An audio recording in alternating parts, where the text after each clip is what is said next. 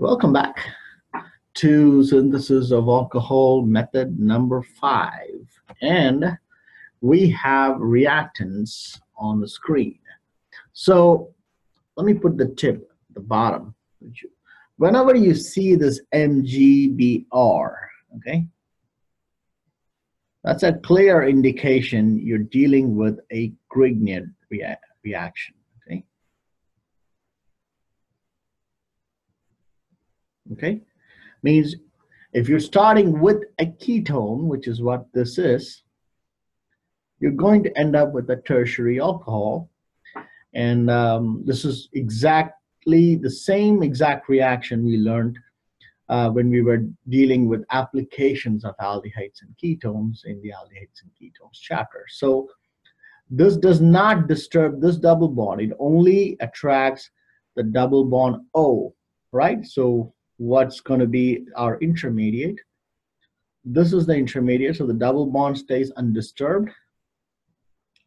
Basically, the O gets attached itself to the MgBr, and then whatever that's left over, and this is the CH2, CH3 gets attached, and the CH3 that's already there stays there, and then the H3O plus acts on, and then all you're going to be left with is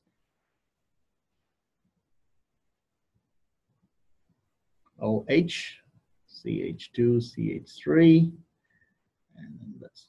So this is a tertiary alcohol, right?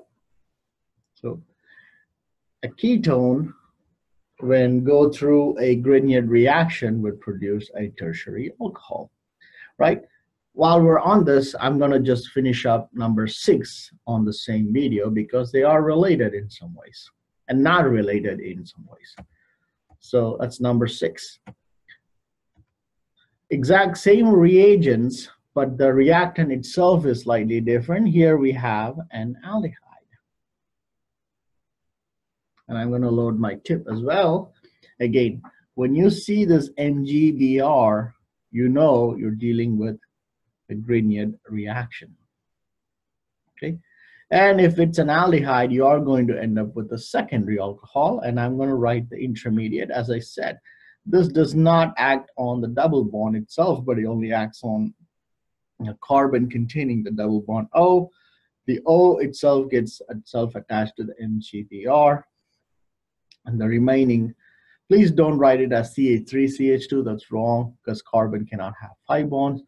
Write it through the CH2 CH3, and then you got your hydrogen plus.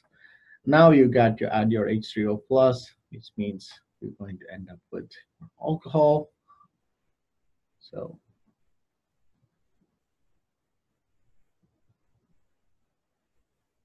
there we go. That's a secondary alcohol. So if you start with an aldehyde and you do a Grignard reaction, you will get a secondary alcohol. And if you start with a ketone and you do a Grignard reaction, you end up with a tertiary alcohol. And I have put the tip there so you can remember it. All right, so stay tuned for the last video on the synthesis of alcohols.